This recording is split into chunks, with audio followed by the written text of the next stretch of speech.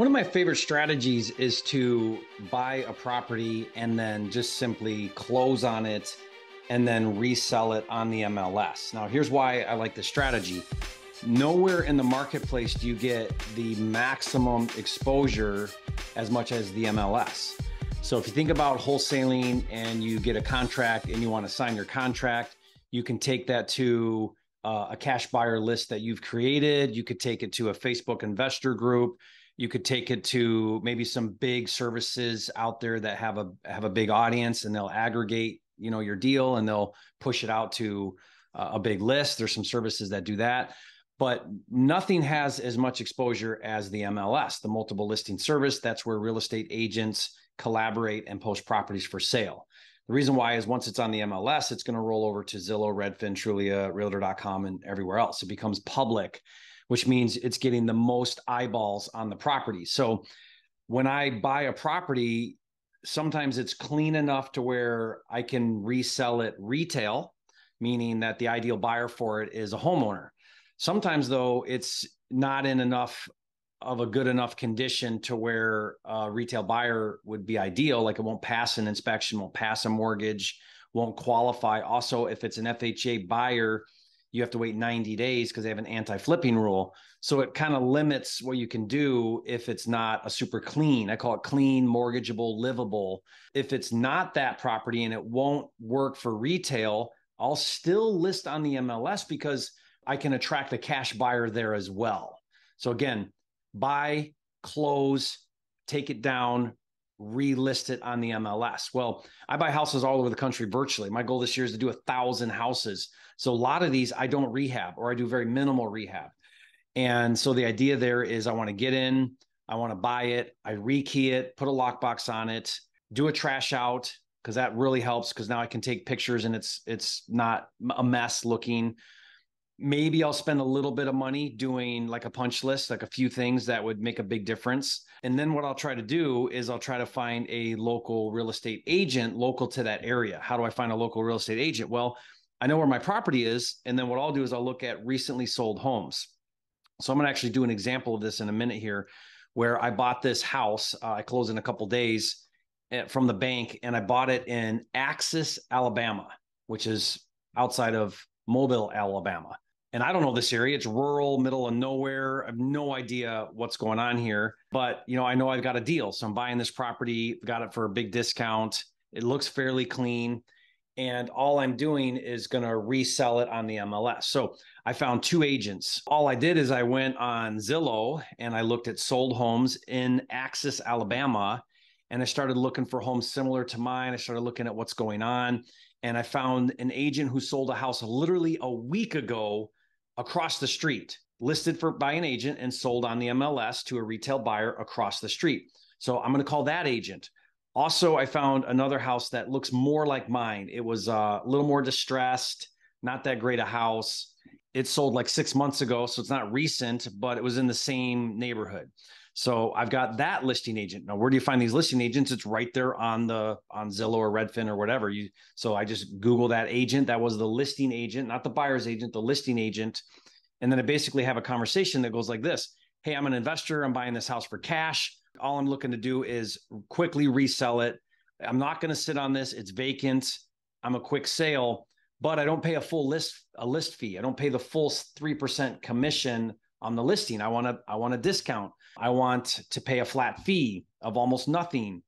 And so then I try to pitch that agent on why it would make sense. And my pitch to agents right now in this market is, listen, you're not going to make any money listing my property. You're basically just going to transaction coordinate it. I just need you to shuffle the paperwork, take the pictures, put it on the MLS, let me know when we get an offer. That's it. Like, you don't have to do much. And I'm easy to work with, and I want to sell it fast. So it's not going to sit around forever. So will you do it for $1,000, $1,500 or whatever?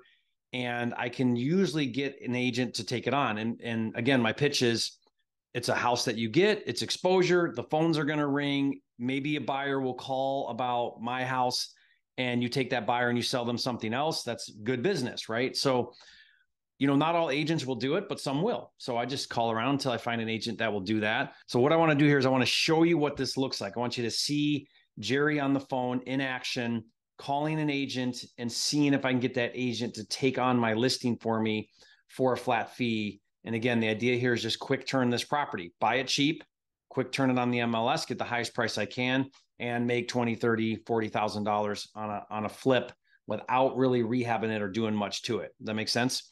Okay, so let me call these agents right now. Let's see if I can get them on the phone, and we'll go from there. Hello. Yes, hi, is this Larry? Yes.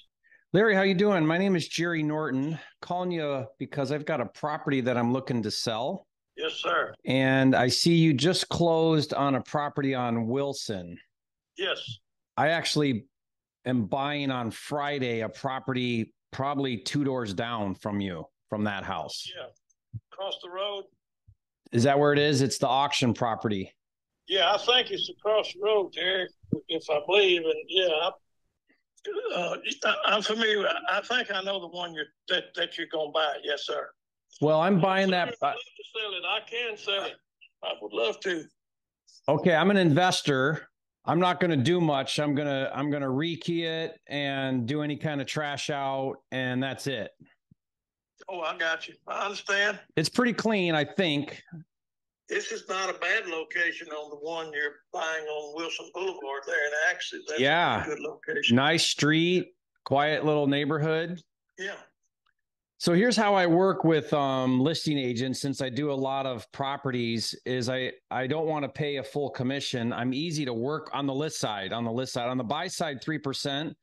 But I like to do like a flat fee on the list because I'm super easy to work with. It's vacant. I'm not going to sit on it. Well, I'll drop the price till it sells.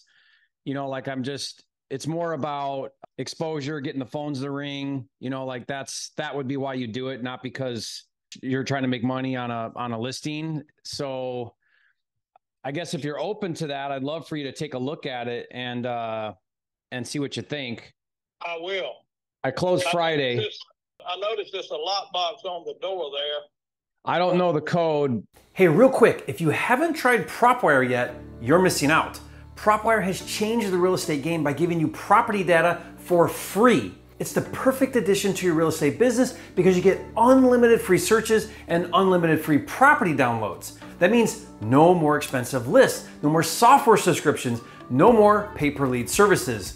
Just free data from a nationwide database of 157 million off-market and MLS properties, all at your fingertips 24 hours a day.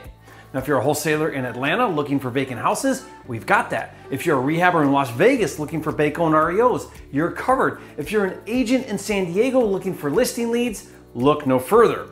If you're involved in real estate in any way, as a lender, landlord, or other professional, PropWire has the data to power your real estate business. So you should definitely check it out. Just go to joinpropwire.com to search and download an unlimited number of leads, absolutely free.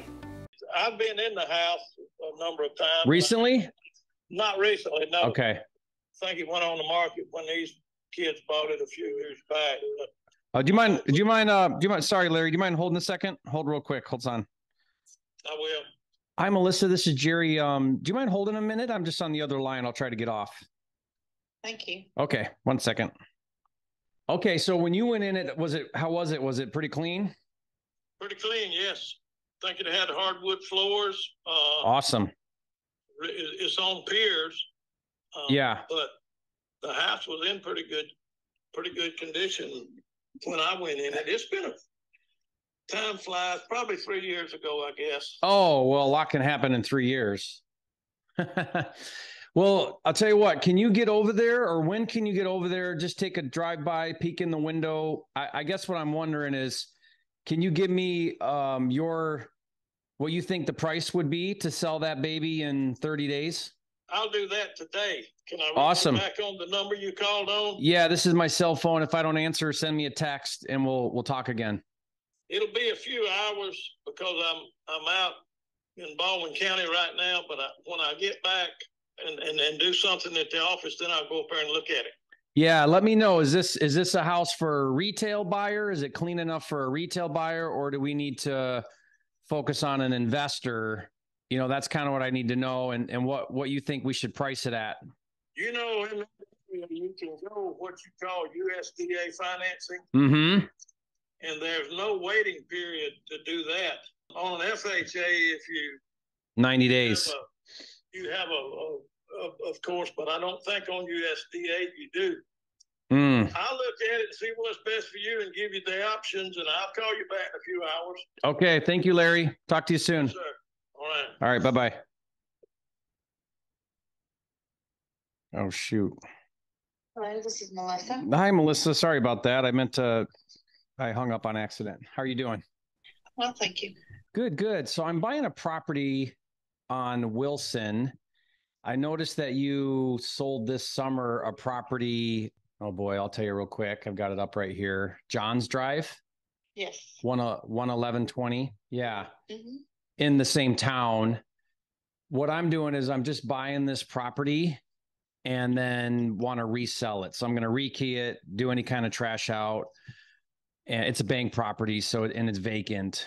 I just am buying it cash and then just want to resell it for market, whatever the as-is market value is. Does that make sense? Okay. Yeah, sure. So I'm just kind of looking for an agent that does that area, knows that area, and could, take a look at this property. I close Friday. I've got someone scheduled to come in there and rekey it, put a lockbox on it, do any kind of clean out. If there's a minor list of some things that need done, that's fine, but I don't want to rehab it. Sure. It looks pretty clean. So nice street, nice. The house across the street just sold literally a week ago for $150, but it was like brick and looked pretty nice. I sold this house to these people. Small town. Yeah. Several years ago. It's a cute little house, but it's old and it's settled and, Yeah. So the deal with me is, I'm an investor and I buy a lot of properties. In fact, I have like 5 other properties coming up in Alabama, nothing close to here, but I do buy a lot. And so what I try to do is create, like more of a strategic relationship with a local listing agent.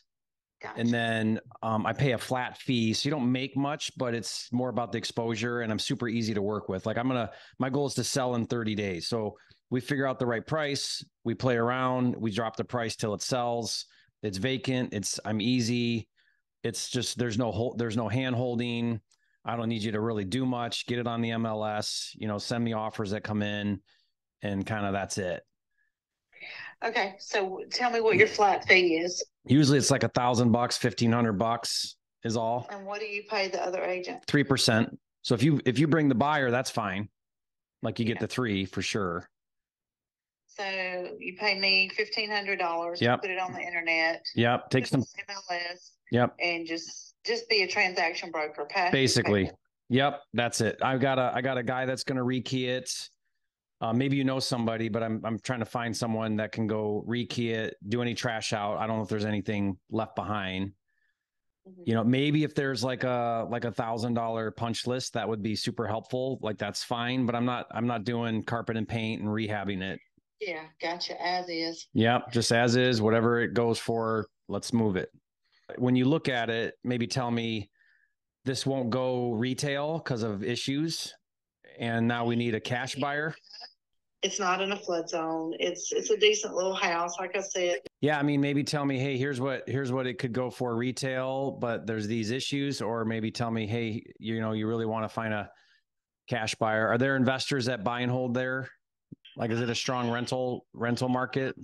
In that area? Yeah. They have their superstar school districts, and that house is not in one of them. Mm-hmm.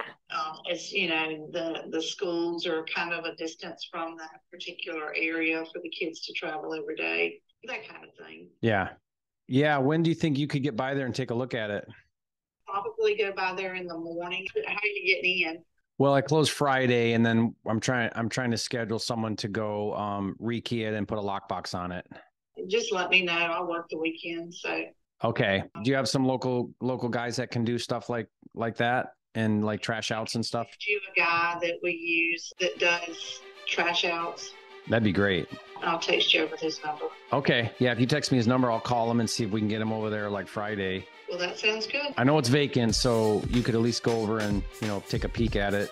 Sure. Okay. Let me know what you think. This is my cell. If I don't answer, text me and we'll talk about it. Thanks, Melissa. Okay. Okay. You too. Bye-bye.